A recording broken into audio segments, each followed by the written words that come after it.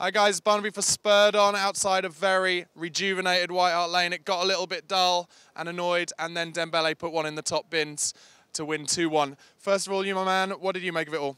Oh, it's just typical Spurs, isn't it? Like, we got the goal and I thought, you know, we backed off, we didn't put the pressure on, and it's just typical Spurs. We're lucky Dembele came on, you know, it was a great finish, couldn't get any better than that. I thought, until the 70th minute, I thought, you know, Lamela had a good game, I thought Mason had a good game before he came off. Ali probably had the worst of his season, he misplaced passes, but a win's a win, and it was a good finish to get the win. So yeah, so that's the first spot of kind of glass half empty I've seen from a fan tonight. What about you? You still feel a bit of negativity towards the fact that we let them back in it?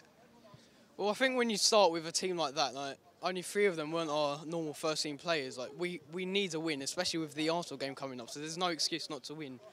But all we need now is one more win. So I say if we beat Monaco in the next game, then we can play our youth against Karabag away, and then just focus on the North London derby this Sunday.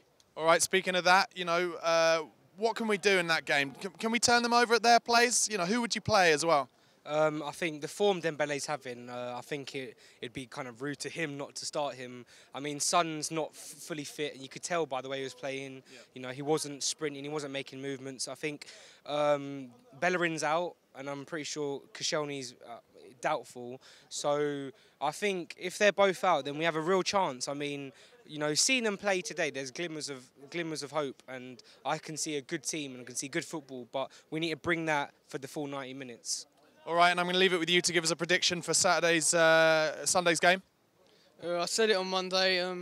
If Koscielny starts, I'm still going to stick with 2-2, but if he doesn't start, I can reckon we'll nick it. All right, guys, some guys behind you very keen to wave as well, so let's wave back to them. Guys, let us know if you agree with what they had to say in the comment section below. Don't forget to subscribe to the channel on YouTube and follow us on Twitter @SpurredOnTV. Cheers, guys.